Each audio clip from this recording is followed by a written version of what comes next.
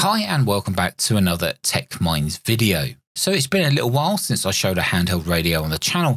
I thought you guys might be getting some withdrawal symptoms. So here is the VGC VR-N76, a dual band handheld radio. Now I got a BHM79 Bluetooth speaker mic with mine, and later in the video we'll check out the transmit audio quality from the internal mic on the radio and also the Bluetooth microphone. Now this radio is not going to be for everybody as it has a maximum of 16 memories. However, that's because of how this radio has been designed. And it's been designed to be used with a companion application, either on your Android or iOS device. Now you can use this radio without the app, and you can program the radio without the app as well. But the HT app adds features that you probably won't find on any other radio. The N76 has built-in GPS and it has a fully working APRS beacon, meaning you can broadcast your location over the APRS network via RF. You can even use the companion app to send and receive messages and view on a map in real time other users that are in range. Now the companion app also has the ability to access the APRS IS servers, i.e. the APRS network over the internet, and then share this information with the radio, essentially making the radio perform like an iGate. The radio itself does have quite a nice feel to it. It doesn't feel cheap or as if it will break easy. And one of the best visual features for me is the display, but we'll get onto that in a moment. Usual keyboard and front-facing speaker microphone is on the front panel just below that screen. And on the left side of the radio we have a PTT button along with two function buttons which can be programmed by the user. Now these allow quick access to whichever feature or function you wish. The right side of the radio has a speaker microphone connection, which looks smaller than the standard Kenwood style that we've seen on other radios. However, you won't really need this if you're using Bluetooth or if you're going to be using the mobile application to program the radio, as it's all done over Bluetooth.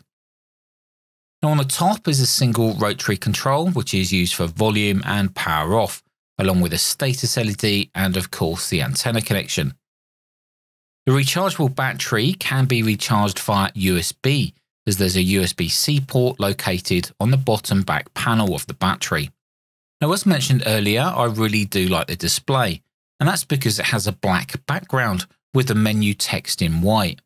Now to me this makes reading the display while using the radio much more comfortable, whether you're in a bright light situation or even at nighttime in a dark environment. Now the menu is also easy to navigate and it's unique, and what I mean by that is a lot of handheld radios coming out of China all seem to have the same menu system, so it's refreshing to see something new and actually usable. Now before we go any further, I'm sure a lot of you will want to know about the Spousal Emissions, whether this radio would be legal to use in certain countries. Well, you will be pleased to know that in my opinion, from the test that I performed using my tiny SA Ultra spectrum analyzer, transmit on 2 meters and 70 centimeters appeared to be within reasonable limits. Now I know the tiny SA Ultra spectrum analyzer is not lab gear, however it does provide us a ballpark figure. Now if we take a look at this reading, we can see that the second harmonic is more than 55 dB lower than the fundamental, i.e. the frequency that we're actually transmitting on.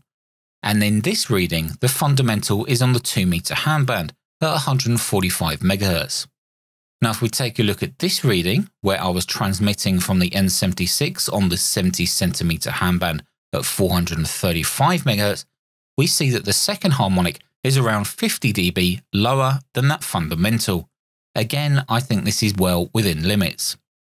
Now when it comes to radios coming out of China, there are only a select few manufacturers which actually design their radios to be compliant with Spousal Emissions, and VGC or Vero is definitely one of them. Now the speaker mic, the BHM79, is an optional accessory, and in the hand it feels just like any other hand mic that I've used before. Now it can be charged using a USB-C socket which is located at the bottom, and if you notice the USB-C port cover, it has a rubber seal around it, so I guess it helps with any moisture getting into that socket.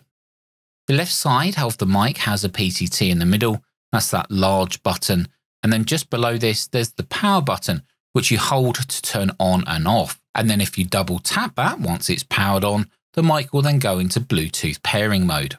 There are also a couple of shoulder buttons, one on each side of the mic, and these are used to control the volume.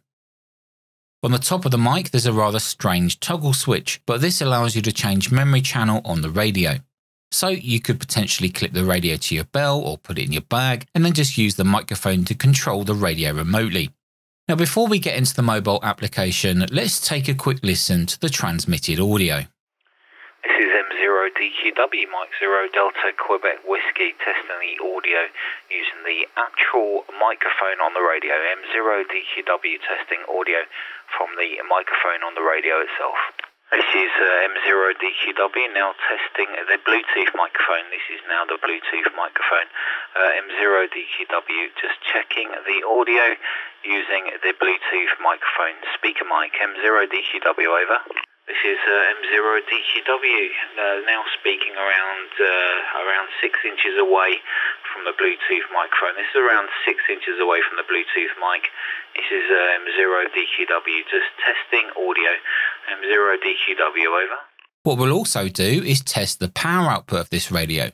So first on 2 meters at 145 MHz, we see an output power of around 4 watts. And then up on the 70 centimeter handband at 433 MHz, we also see an output power of around 4 watts. Now 2 things to consider here is whether or not my nice eye meter is 100% accurate, and the fact that the battery is only around 60%. So with the application loaded on my iPad and Bluetooth enabled, I now need to enable pairing on the radio itself. Now this is very easy to do, and it's located in the general settings area under connection. Now once the iPad detects the radio, you'll see N76 appear in the bindable devices list. Now just tap on that and then the app will ask you to confirm pairing. You should only need to do this once, as when you come back to the app, it should remember it.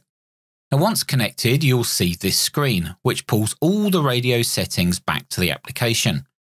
You have a grid of 16 memories, which you can simply tap to change the channel on the radio itself.